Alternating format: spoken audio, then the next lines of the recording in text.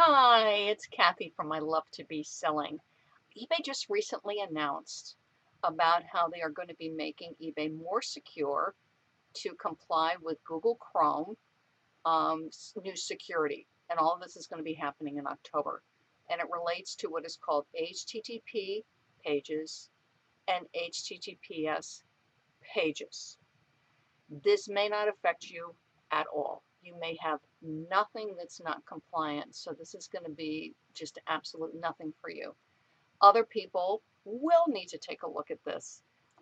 They might have video content that's impacted by this, or links in their listing that's compliant with this, or they might have issues because their photos are hosted on an HTTP site. So you go, well, okay, Kathy, what is this? What is this? What is HTTP and HTTPS? It is the language that is in your listing. So the easiest way to find out if you have anything to be concerned about is you're going to click this iWays tool that's in the announcement. And when you do, you're going to log in with your eBay username and ID. Once you do that, you're going to run a report and it's going to pull all your listings.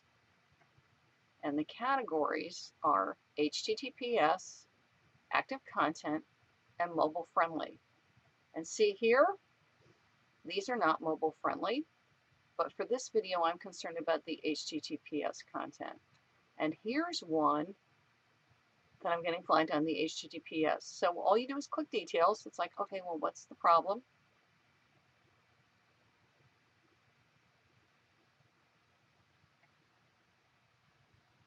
Okay, some of the HTML, so that's the language that the listing's written in, are not HTTPS compliant. Okay. And all you do is you can just click this, which is your listing. Now, if you have a bunch, if there's like rows and rows of red X's, you can do this in bulk edit, and I'll show you that in a minute. But let's say you just have a few. All you have to do is click the listing. Now this listing has ended, but I'm going to scroll down and show you. It's because I have a link to a store category, so I need to change that. So we're going to pretend I'm clicking revise.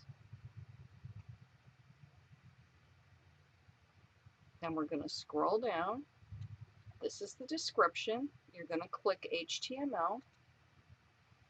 And the HTTP issue is in the link for my store. And see right here, you can look for the HTTP. You don't even need to be able to read HTML. Just look for it. And what I need to do is add the S. That's all I have to do is add an S. Okay? And I have a link here, and that needs an S too. And then I would click to confirm, and then it's done. And then what you can do once you've edited your HTTPS is you would update your report and see that everything is fine. Now let's say when you run this, there's a bunch of red X's, a lot. So what you're going to do is go to bulk edit, and you're going to upload your listings. You may need to upload all of them, just 10 or 15, 50, whatever it is, you will upload your listings. Once you have uploaded the listings in the bulk edit, you're going to look at this edit fields. And what you're interested in is item description. You're going to click that. This is what is so handy. You're going to click edit listings in bulk, find and replace. You're going to type in HTTP, and you want them to replace it with HTTPS. Save and close,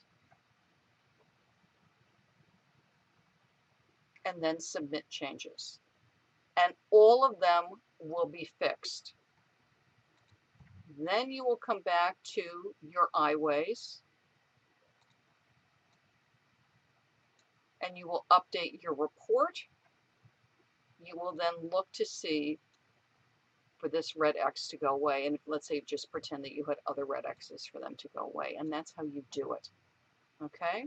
So your HTTP might be pictures off site. That's a completely different issue. If it is links in your listing to your store or an eBay category, again, using the iWays, you can find out which of your listings are not compliant with the new policy, and you can edit them individually or through bulk edit with the find and replace. I used the find and replace. I edited over 500 listings. It took me 3 minutes. Okay? And those are my tips for you. I will put the links below for the announcement. In the announcement is the iWays tool, and then you're going to be all set. Also in this listing is if you have non-secure content that is not a listing, is not a link in your listing, they have this page which you can click. So take a look at that, and that'll be about video, cascading style sheets, externally hosted pictures.